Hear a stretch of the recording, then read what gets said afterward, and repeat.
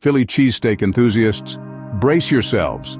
The revered Jason Kelce has officially announced his retirement in a heartfelt press conference. After 13 glorious seasons, this All-Pro center and Super Bowl victor is hanging up his cleats.